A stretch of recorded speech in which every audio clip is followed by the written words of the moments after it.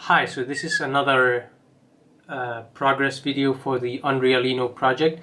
In this case we are going to see multi-byte communication with something that is not as simple as just printing to an LCD screen.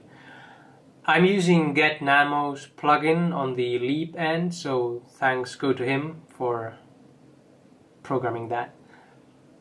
As you can see, we are listening for an hand-grabbed event.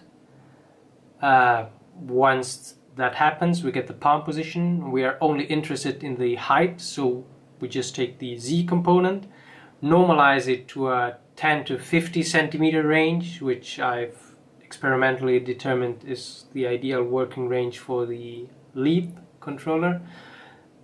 We clamp that so we don't get negative values, which don't make any sense for pulse width modulation. Multiply that by 255, which again is the range for the pulse width modulation on the Arduino pin.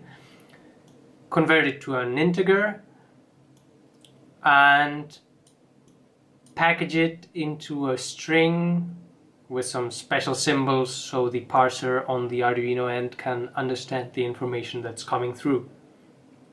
And well, we print it to screen just so we can see what value we are sending.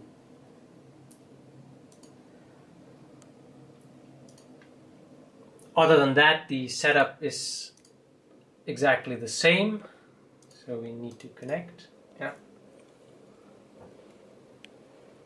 And we start grabbing the air.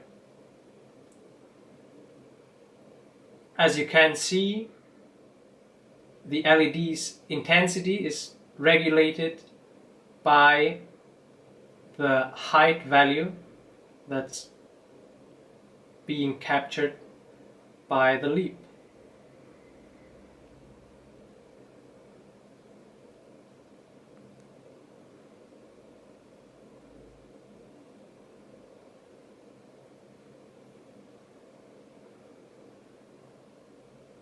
That's pretty much it. Thanks for watching.